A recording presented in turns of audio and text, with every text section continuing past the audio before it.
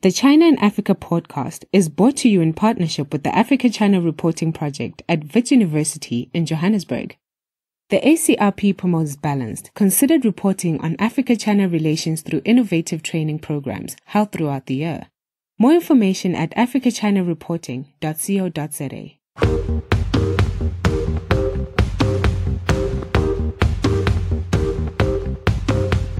Hello and welcome to another edition of the China in Africa podcast. I'm Eric Olander, and as always, I'm joined by Cobus van Staden, a senior China-Africa researcher at the South African Institute of International Affairs in Johannesburg, South Africa. A very good afternoon to you, Cobus.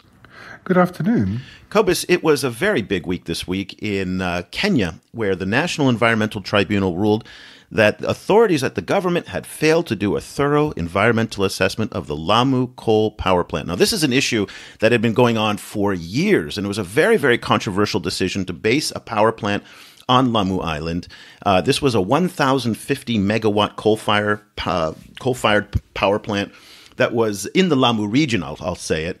Now, the reason why it's coming to us is because the Chinese had planned to finance and build it. And this was a $2 billion Chinese project that was on a critical part of their Belt and Road, and really brought up these issues of whether or not China is exporting its dirty energy policies. You know, this is the same type of energy that did a lot of environmental destruction in China, and now a lot of people are concerned that they're going to bring that kind of energy policy to places like Africa. Let me give you a little bit of background on the story, and then we're going to get to your take on this, Cobus. So the National Environmental Tribunal ruled that I'll give you a bunch of acronyms here, so bear with me here. The National Environmental Management Authority, which is NEMA, issued the Environmental Impact Report or an Environmental Impact Assessment license to the Lamu Power Company without following the law. And that was the crux of the decision by the tribunal. And the nonprofit group Decolonize took NEMA to court for not taking into account the adverse effects that the project would have on the environment, specifically farmlands and what it would do to the local fishing industry. The tribunal said that the Lamu Power Company must carry out a fresh environmental impact assessment if it wants to proceed with the project. So now the government, Lamu and NEMA, all these acronyms, they've got 30 days to appeal the ruling. But boy, Cobus, this dropped like a thud because we had been waiting for a ruling. We didn't know which way it was going to go. And this was a very important part of Kenyatta's plan to really bring new power supplies to Kenya. So what was your reaction, Cobus, when you heard the news? Yeah, I was generally happy because the project would have increased Kenya's carbon emissions by about 700%. And Kenya is actually really a world leader on sustainable energy. Like it at the moment it uses no coal generated power at all, and most of its energy is hydroelectricity. So it's quite progressive in terms of how it generates energy. Also, of course, this is the first Swahili settlement kind of in the region. It's this beautiful port and incredible World Heritage Site. So building a massive kind of polluting power plant there would have been a tragedy. What it raises for me though is kind of the bigger projects it fits into, which I think we'll discuss later on in the episode, but also what the role of the Kenyatta government was and why they were pushing this plant to begin with. Let's not forget that this is the second major setback in just a few months for the Kenyatta government with regards to Chinese-funded projects. The third phase of the standard gauge railway that was supposed to take the line to Kisumu also did not go through. So we'll talk about that as well. So we are thrilled now to get some perspective on the Lamu coal decision by the tribunal by Omar Elmawi, who is a campaign coordinator for the NGO Decolonize, one of the participants in the case, and he's also a national liaison officer for the Save Lamu organization, and he joins us on the line from Kenya. Thank you so much for taking time out of your very, very busy schedule. I'm doing lots of media interviews about the decision. We really appreciate your time, Omar. Yeah, it's a good time to be someone coming from Lamu in Kenya. We've had a mind-boggling decision by the National Environmental Tribunal that's showing the importance of the place of communities and the importance of protecting our environment and everything that we hold dear here in Kenya. And therefore, we are happy that at least the court saw sense and decided to cancel the license of this plant. Now, this case is not over. So you've won you've won this battle, but you have not necessarily won the war. There's still an appeals process that is underway. What is your next step in terms of the legal process with regards to the case? As far as we're concerned, it's not us who will be making the next steps. As far as the case is concerned, it's for Lamu Powers, the project proponent, or NEMA as the organization that issued the environmental impact assessment license. But as far as where we're sitting, we see only three options for them that they could exercise. One, they could say they disagree with the decision of the tribunal, and I say good luck with that. And then they decide to appeal the decision to a higher court, which we call it here as the Environmental and Land Court. It's a court that has the same status as a high court in Kenya, which entertains matters of environment and land within Kenya. So they could appeal within 30 days about that decision and get a decision on whether that ruling was fair. The second option that they have is just to decide that they're going to lick their wounds and just call it closed and just, count their losses and decide to just abandon this nonsensical idea altogether.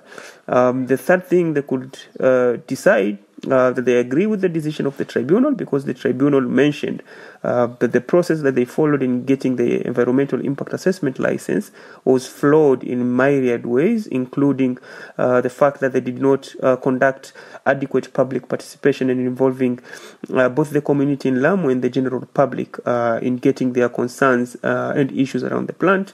And also they did not even provide adequate information on some of the things that they're handling, including stuff to do with the ash yard and how the ash that's going to come from the coal plant, how they're going to be dealing with it, where actually it's going to be located, and the fact that even the environmental impact assessment report concedes that ash yard where it's going to be located is going to be in a flood risk or prone area.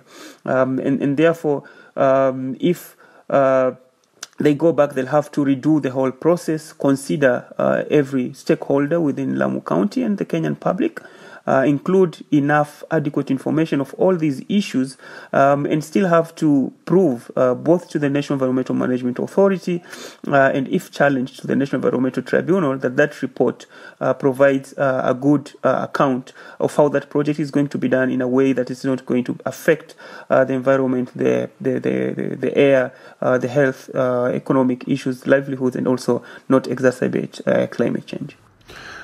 So, referring back to my question at the beginning, why do you think the Kenyatta government wanted this project to begin with? What is the kind of political will behind it? Yeah, so all this started back in 2013 when we had this ambitious efforts of trying to do something we call the Vision 2030. Now, under the Vision 2030, we have a series of a multitude of projects that are proposed, and some of them are a big energy consuming projects. And therefore, the country or the government decided that they need a lot of electricity because of the expected consumption that was coming up. And therefore, they came up with what they call the power master plan or the energy master plan of 2013. Which wanted to generate about 5,000 megawatts of electricity in a span of about 40 months. Now, of these 5,000 megawatts, different ways are given, for example, wind and solar and other areas, but coal was given about 1,900 megawatts out of 5,000. And therefore, from here, that's when now they started talking about the coal plant being situated in Lamu, and also the fact that we started discovering coal in Kenya, on the eastern part of Kenya, a place called Kitui, whereby they discovered good deposits of coal, and they wanted to mine the coal and start using locally. The funny bit is that even while finding coal here, they still say that the Lamu coal plant is going to import coal from South Africa, whereby They're saying it's going to be cheaper because you don't have to have the infrastructure to take the coal all the way, or the 300 kilometer from the eastern part of Kenya, as well as the fact that the coal in South Africa is of a better quality than the coal that we have internally. So definitely that's where the coal plant came in, and that's where now the government invited interested parties to submit tenders to generate the 1,050 megawatts of electricity from coal in a relationship which they call build, own and operate, whereby a private entity comes in, they build the plant, and then they sell the power to Kenya Power and Lightning Company here in Kenya. Omar, it's very interesting because I've been listening to your interviews over the past few days on the BBC and other media networks in response to the tribunal's decision, and you've never mentioned China at all. And it's interesting about the framing of this story, in part because to a lot of outsiders in the international press and the international media, this is very much a China story. But yet to people in the Lamu campaign, it's much more focused on Kenyatta, for example. And let me just give you a headline here from Quartz Africa. Abdi Latif Dahir, who's a great China Africa reporter for Quartz, he said China's plan to help build Kenya's first coal plant has been stopped for now. And it's interesting. What I find is interesting is the focus on China. What role do you assign to China in all of this? And why haven't you been talking more about China? Because it seems that other people on the outside looking in see this as very much an integral part of China's engagement in Africa. Yeah, and it's interesting because I'm supposed to talk more on that. If I haven't, then I'm going to ensure that I do more and more. But definitely China has a big part to play on this. For starters, the financing of the project, Industrial and Commercial Bank of China is coming in with 1.2 billion US dollars of the 2 billion that's required for the plant. They've committed for that. The contractor is coming from China, Power China, and definitely the technology is coming from China. And therefore China has a big place to play, and in any way we can see that they are also pushing for having this plant, because if China today decide that they're not going to invest on this project, then good luck for them getting the financing to be able to do it. Definitely. Yes, but let me interrupt you very quickly here, because China will probably say that they respond to the requests of the host government. Yeah. So this is something that's been requested. So the Chinese say, listen, you want a power plant? We'll give you a power plant. If you want something else, we'll give you something else. But it's up to you to decide what you want. So are we holding the Chinese responsible, or is this really the Kenyan government that's ultimately responsible, and China's just financing it and providing the contracting company? No, China has to be responsible because, one, China is signatory to the Paris Agreement, whereby they've committed to cut down their carbon emissions, and definitely they've started closing coal plants in hundreds in their country. And definitely if they are following requests by government, they have to ensure that these requests are fair and requests that are abiding by both local and international laws. And we all know that Kenya has signed to the Paris Agreement, whereby we've committed to cut down our carbon emissions by at least 30% by 2030, and therefore having this plant is going to, in many ways, make us not honor that requirement. Definitely, China is also investing a lot on renewables locally within their country, and I think they have to be fair and reasonable. Because if they've already made the decision that coal is not the way to go anymore, and they're closing theirs and having new renewable energy, and if this is really about a thing about providing financing, I think the Kenyan government would have happily agreed to accept the same financing if China decided that they're only going to be investing in renewables. And definitely the last thing is the fact that government does not necessarily mean the people who are in power. It also means the general population and the people of Kenya. And therefore China shouldn't be lazy in just making these decisions from what a few executives are telling them, but they should look deeply at the issues, at the communities that are going to be affected, at the general population in Kenya, and figure out what really the people want, and whether in any way they are helping with this. And finally, the same argument, if China were to peddle it, you'll see that China disagreed to issue another loan to the Kenyan government on the extension of the SGR line from Nairobi to Naivasha. But definitely, if indeed they're saying that they only give money for what government asks, then they should have given it there. And the reason why they didn't give it is because they say there's a need of looking at the viability of this project, because they're seeing that it's not adding value and it's adding to the country's debt, which is not in any way helping the government to develop, so to speak. Yeah, I mean, the point that you make, if China did simply declare that they are just not going to be funding any more coal-fired power plants around the world, that would be a significant step towards the climate leadership that China is already trying to claim for itself. Currently China is funding about a quarter of all the new coal-fired plants that are being built around the world. I think that probably, also then that would be a different China maybe than the one we have currently. But, what that's worth. The plant, as far as I understand, the proposed plant would also would have fitted into a wider project called the Lapset project, which also includes a big port currently being built around Lamu. To which extent, how close are those two projects, the port project and the power plant, how close are they related? And do you work on any aspects of the port side of it, which I understand is also causing environmental problems? Thanks. Really good question. So first thing is Lapset, which is Lamu Port, South Sudan Ethiopian Transport Corridor.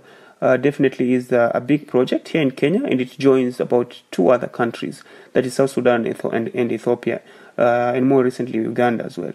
And it's a project that brings on board different components, including the Lamu port, pipelines that are going to bring oil all the way down to Lamu, international airports, resort cities, SGR, standard gauge railways, among others. And the question about how far they are between the Lamu coal plant and Lapset, it's a distance of about 5 kilometers, roughly, so to speak. And therefore, one of the arguments that we've had, and we've actually through Save Lamu, back in Lamu, they went to court, not necessarily wanting to stop Lapset, but pushing for all relevant stakeholders to be involved in ensuring that Lapset is done in a good way. The government and the coal proponents have done all they could in ensuring that they separate Lapset from the coal plant. But from where we stand, we see that the coal plant, the biggest justification of having the coal plant is that to generate some electricity that are going to be used by the Lapset project. And therefore, our biggest argument is definitely to show that, while we want to develop, we want to have Lapset and all its components in a way that's sustainable and not in any way affecting the communities. And after the community going to court on Lapset, actually one of the judgment or one of the things that were considered was the fact that the fishermen are going to be affected by the port. It's going to be a very big port, a 32-berth port. I think it's going to be second only to the port that you have in Durban. And therefore this means that the fishermen who are depending on this area to do to get their livelihood and to feed and sustain their family won't be able to get to do what they are used or only know how to do. And therefore the court declared that there are violations of several rights in how this project was done, and definitely they recognized, I think for the first time, fishermen rights as property rights, the same rights of the same status as owning land, and therefore having the right of using this land.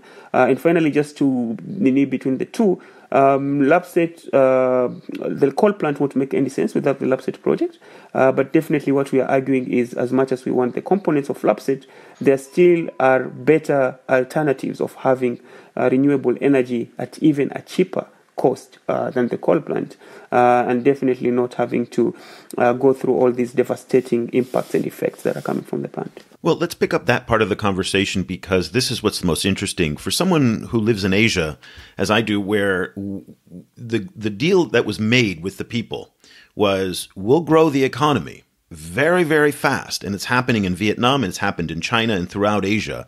But there's going to be an environmental price that is paid. And people get more food in their bellies, they get an economy that's growing, and they become richer. But at the end of the day, the water is not as clean, the air is dirty, there's horrific consequences to the development. There's no doubt about it. But I think if you ask a lot of people in Asia, would they have done it differently? I think a lot of people probably would say no, because of the benefits. So when we talk now about industrialization in Africa, and power is one of the big problems in terms of growing the economy. It's difficult to set up manufacturing facilities. It's difficult to have education institutions if there isn't consistent power supplies. And so if it's not going to be this coal-fired power plant, which you've made a very good case, and clearly the tribunal agrees with you, then what is going to be needed in order to deliver the kinds of power that Kenya needs? And 1,000 megawatts is a lot of power. Can renewables fill that gap in your view? Yeah, definitely. It's not news that Kenya is leading in Africa and number 8 globally on geothermal generation, which is renewable. And our assessment, the last time I checked, we have the capacity of providing between 7 to 10,000 megawatts of electricity from geothermal. We have the biggest wind plant in Africa, the Lake Turkana wind, which is providing 310 megawatts of electricity. We have almost, I think, the biggest solar plant in Africa now, until the one in Egypt is built, which is providing almost 50 megawatts of electricity. So this is already happening. It's not things that we are citing from outside Kenya. These are things that are happening in Kenya.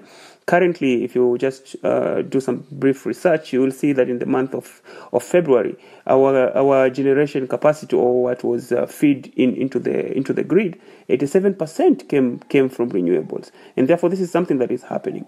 And definitely, I know the argument that we are having from the coal proponents and from some sectors of the government is the fact that we need coal for baseload, for industrialization, and all these other things.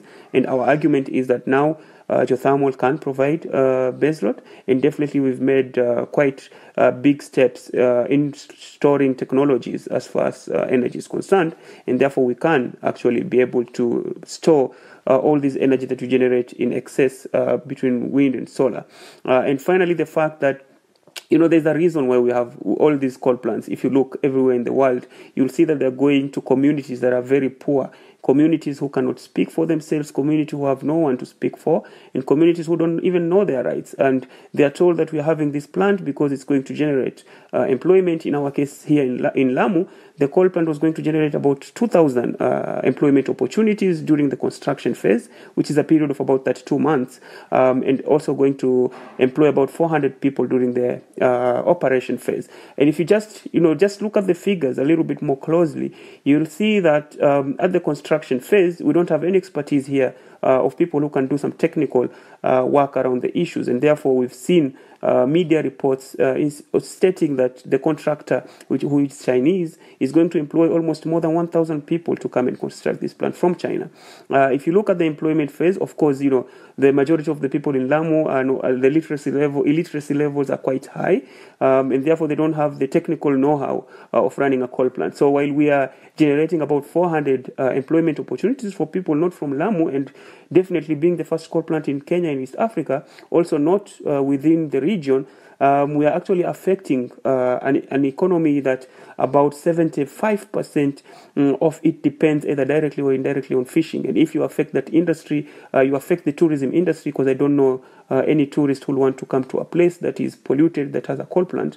Then is this really helping the community to be rich, or to even ensuring that they keep wallowing in poverty and a lot of troubles from their end?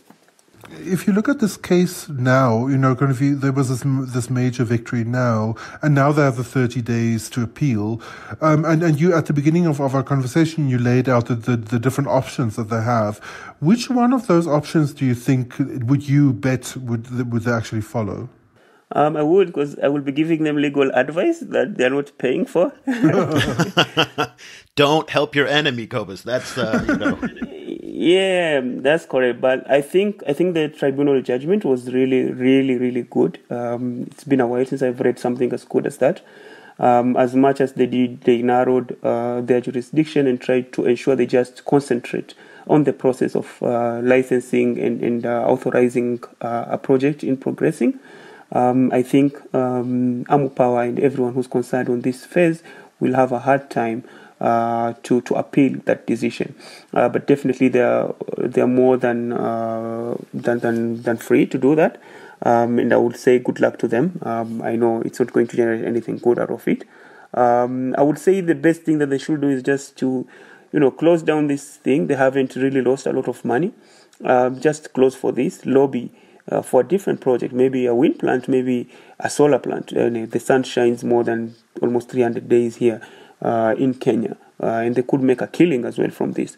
And therefore, I would say if they continue persisting on this route, definitely while they have a lot of money, while they have the numbers, they have all of the people who are supposed to be convinced on their side. For us, we are really fighting for survival. We are fighting for existence. We are fighting for our people. There's no other place we will go, and therefore we'll keep doing this until heaven comes. Well, we have a lot of folks in Washington and a lot of folks in Beijing who listen to the show. So I like the idea that you are putting out a call here, that this is an opportunity for the Americans to stick it to the Chinese by building a big solar plant in Lamu. And at the same time, this is an opportunity for the Chinese to stick it to the Americans by bringing all of their renewable technology that they're so good at to Lamu as well. So let's see who can outdo each other in the renewable sector and not in loaning billions of dollars for dirty coal projects. So definitely, I could agree with you more. And I think the fact that China has to realize that their reputation is at stake. This is a project that has been ruled to have disregarded the law in how the process was done. And therefore, if China keeps wanting to be affiliated to this project, it just shows that they don't really disregard the court process, they disregard how the laws are supposed to be done. And even if they go back and they do this process well now, these are people who you cannot really trust to ensure that they're going to do this project in a way that's going to be sustainable. And therefore, it's something that they should get out of as soon as possible before it becomes even worse for them and their name is tarnished for a while. Well, even this is an opportunity for them to actually re-engage you and start over again. Yeah. So let's kind of, if ICBC sat down with you, Omar, and said, okay, coal didn't work, we're going to respect China does a lot of talking about, not interfering in the internal affairs of other countries and not kind of meddling. That's their big platform. So if they kind of came to you and said, let's sit down and talk about how we can make this into a renewable project, not only would that be beneficial for the people of Lamu in eastern Kenya, but at the same time would also help their reputation as well. That might be giving them far too much credit for being too enlightened, so I'm not sure they'll actually do that. But boy, as a communicator and a PR guy, that would be the smart move to play. Hey, Omar, listen, I know you're super busy. Thank you so much for joining us. Congratulations again on a hard-fought one, well-deserved. Listen, if people want to follow your side of the campaign and what you guys have been doing and what Decolonize is doing, what's the best way for them to stay in touch with you? Definitely several ways. Our website is Decolonize. Coal is coal itself, the dirty fuels, fossil fuel energy. Decolonize with a Z, a Z. .org. That's DECOAL LONIZE.org. Definitely, you can follow us on all our social media platforms. We're available on Facebook at Decolonize Kenya. We are also available on Twitter at Decolonize. And definitely, you can follow me on my personal account as well at Justice_Elmawi. Well, we'll put links to all of that. Omar Elmawi is a campaign coordinator for the NGO Decolonize and also a national liaison officer for the Save Lamu organization, and one of a winning side of this very important tribunal decision that came out of Kenya regarding the Lamu coal power plant. Thank you so much for joining us today. We really appreciate it. Thanks, John. And I just needed to clarify. I'm no longer working with Save Lamu, but I support them in everything that I do. So I just remain as the coordinator of Decolonize. Fantastic. Thanks so much. Thanks. Cobus, the most interesting part of the discussion for me was this idea that if the Chinese continue to go down this path on the Lamu Island coal-fired power plant, they are going to severely hurt their international reputation. And at the same time, I see a huge opportunity for the Chinese here, and in part because so much of China's foreign policy today is framed within the broader U.S.-China tensions that are out there, that Trump is really pushing hard for coal. The U.S. is making it easier for the coal industry. We're expanding coal in the United States and usage of coal. And again, it's an opportunity for the Chinese to position themselves very, very starkly against the Americans and saying, we're not for coal anymore. We're not exporting our dirty hydrocarbon technology to other countries. And in fact, we're going to celebrate the fact that China is a leader in renewable technology now. So the optics of it seem like this is a great opportunity to sit down and say, okay, we respect the findings of the tribunal. Let's start over again to help solve your energy problems, but this time let's do it in a clean way. And again, as I mentioned in our discussion, there's a two-pronged win here. Number one is you're helping the people of Lamu, and the number two is you're sticking it to the Americans. And that's a big priority for the Chinese, is to show that they are engaged in sustainable development in places like Africa, which in many ways they are. But in this case, this dominates so much of the headlines in the discussion that it takes away from the other accomplishments that the Chinese have done in Africa on this on environmental issues and sustainability development. I couldn't agree more. This is a golden opportunity for them, and they have a window at the moment where they can kind of simply step in and claim that leadership position. But that window is not going to be open forever. Like Emmanuel Macron announced in the run-up to the G20 summit this year that France is taking a very hard line on climate change and that they will refuse to sign a joint G20 agreement, leaders agreement, or what I mean is a joint G20 leaders declaration. If the G20 doesn't deal with climate change in some kind of significant way. So France is already gunning for that, like we're leading on the environment position in the world. And I think to a certain extent, China has a stronger case to make, because China has been a world leader on the implementation of renewables for a while. So there's definitely, that position is up for grabs at the moment. And I think it's really important actually for whoever does it, to really take that kind of hard line. Let me ask you a question, because this is the third setback on Chinese-funded projects in East Africa over the past few months, and I want to see if there are dots that can be connected. We talked about earlier about the SGR line to Naivasha, that Raila Odinga and also Kenyatta went to Beijing to the Belt and Road Forum and tried to get funding, could not secure the funding for the second time. The Chinese said that, and this is what I heard in the back channels, was that the Kenyans wanted to move this from a market-based loan to a concessional loan, and the Chinese didn't want to do it. Talks fell down. It broke apart. Then we have the $10 billion deal for the Bagamoyo port in Tanzania. That fell apart. And the Tanzanians said it wasn't a good deal for them. And finally, now the Lamu coal-fired power plant for $1.2 billion of ICBC funding. Is there any connection between these, or are these just disparate events that have actually happened just in the same time? I mean, can we draw any lessons from this in the past few months? I think that it's kind of both at the same time. On the one hand, these are separate projects, and they're all. I'm sure that the kind of economic calculus behind the different decisions all were made on kind of project to project basis. However, they all are regionally connected, and regional connection is what the BRI is about. So they all come to seem like BRI projects falling down. And I think that that narrative kind of lives whether there are formal links between the projects or not. So in that sense, I think it raises a lot of questions about the BRI as a whole, about BRI decisions, about the sustainability of the projects, about how those decisions are made, and then about how the financing is going to work around them.